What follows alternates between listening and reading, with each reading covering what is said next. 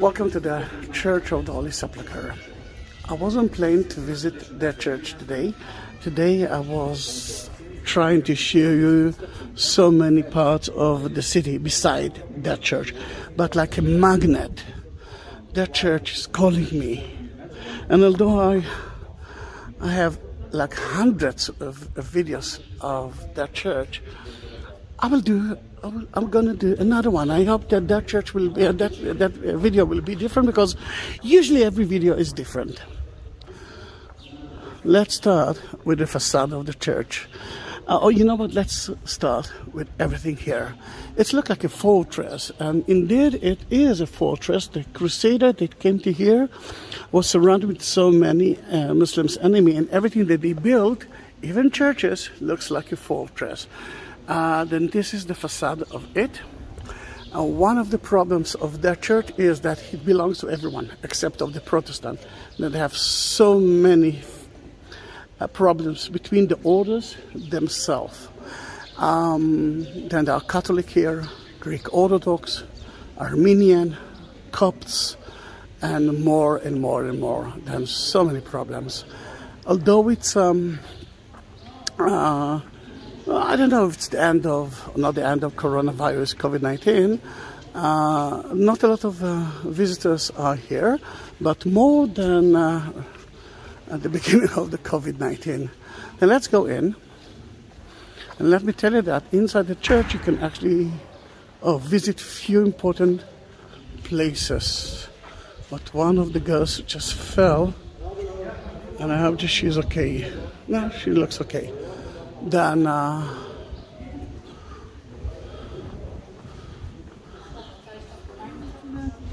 she's okay, then I'm happy. The first thing that you can actually see here is the stone of the anointing.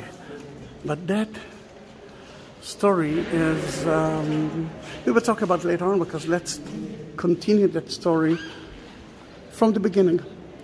That Jesus walked with a cross on, and they took him to the Golgotha hill, which is uphill here. It's not a very long hill, high hill, but it's very important one. If you're talking about the Temple Mount, Mount Sinai, this is another mount that very important thing happened. Then on top of it, they took his clothes off. Part of the Via Dolorosa station. If you're Catholic, you know what I'm talking about.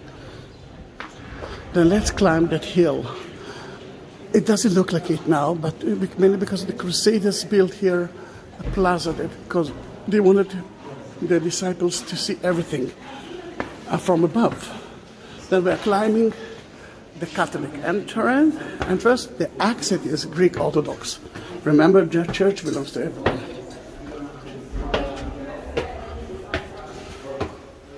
And it's empty.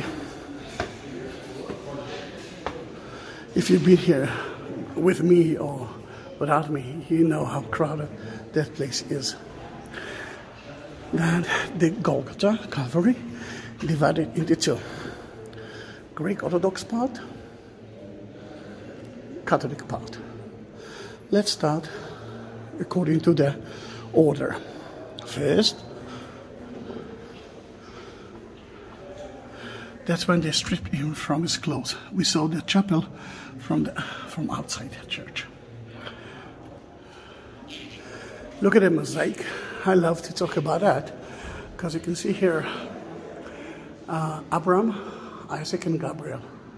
Abraham wanted to sacrifice Isaac for God. Gabriel stopped him from doing it, and instead of it, they sacrificed a goat, lamb. That lamb will be Jesus later on, because he came to finish the crucifixion for us. The mosaic wall and the beautiful icons and painting of the Greek Orthodox on here, because their church been burned down at 1808. And everything is new beside that mosaic. of Jesus as the ruler of the world, and that's from 12th century. Another station of the cross is in front of you.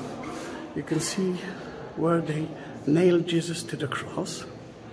On top of it you can see Mary, the mother, and here is Mary Magdalene anointing the body of Christ. In that beautiful picture you can see the three Marys trying to support the mother, and John, the disciple, is next to them. And let's move to here. That is the crucifixion place, but until we reach there, in the Catholic part, you can see the Pietà. You can see Mary with the spear in her heart.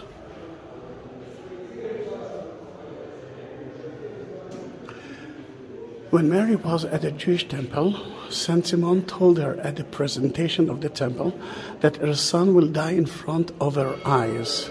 It will be like a spear will enter to your heart. And here it is, the spear in her heart. And from that moment, Mary will never smile. Listen to you hear the bells. Now you can hear the wood.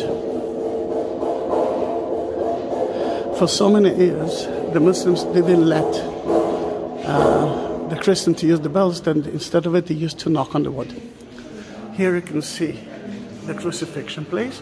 That is on top of the cross. You can see 4 letters in 3 languages. Jesus from Nazareth, King of the Jews. To the right, you can see John. To the left, you can see the mother. While Jesus was on the cross, he asked John to take care of his mother. What you can see in front of you is the Golgotha, the Calvary, the bedrock.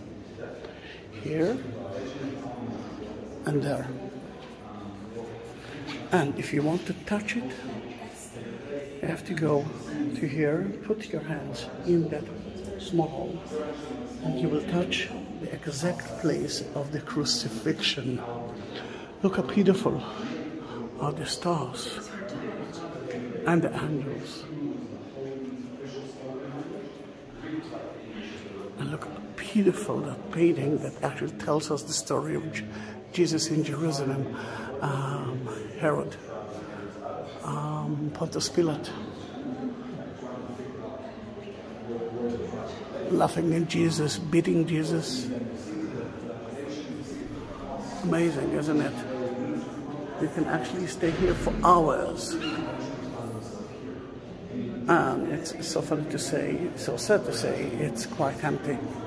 It's good for you because I can actually do that slowly. Usually when it's so crowded, they kick me out from that place. They're letting me to be here, let's say for 2-3 minutes. Look at the Armenian monk. He will go from one place to another and use the incense next to it, together with him. I mean, not together, but one after one. You will see more different monks. Remember, that place belongs to everyone. And they are doing the same ceremonies, but different orders. We are walking down through the Greek Orthodox exit. And you can see beautiful mosaic on the wall. Now you can see a Greek Orthodox. I